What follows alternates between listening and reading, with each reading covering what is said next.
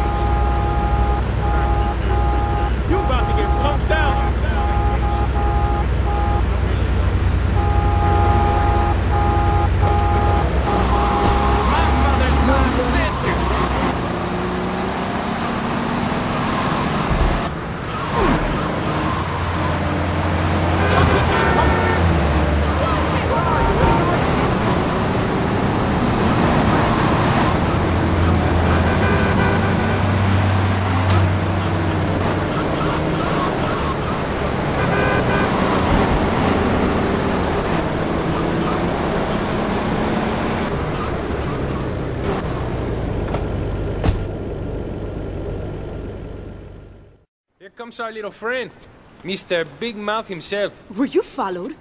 You know what goes on here is our little secret, amigo. No, I wasn't followed. You got my stuff? Here's your spank, squealer.